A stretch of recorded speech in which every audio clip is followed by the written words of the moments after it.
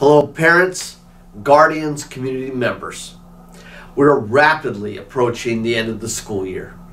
We want to make sure that all of our students have their work complete, turned in to their teachers, and participating in a positive way. Whether they're here in person or accessing their education via Zoom remotely, their obligation is important, and now is the time to make sure they get grades. Now for our seniors, and this is very important, we have a service requirement of 35 hours.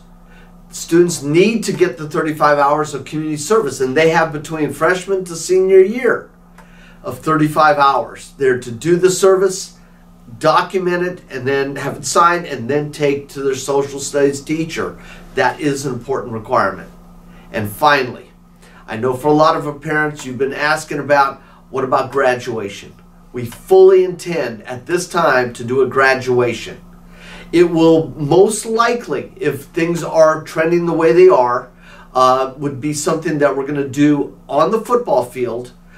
Students will be spaced, and we will have family members in limited, very limited numbers being able to attend.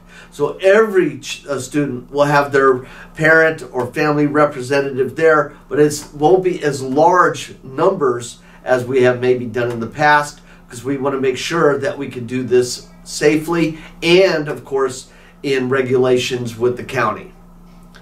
I really, if you have questions, you can reach out to us. We'll be working on this, and more information will come out. Thank you very much.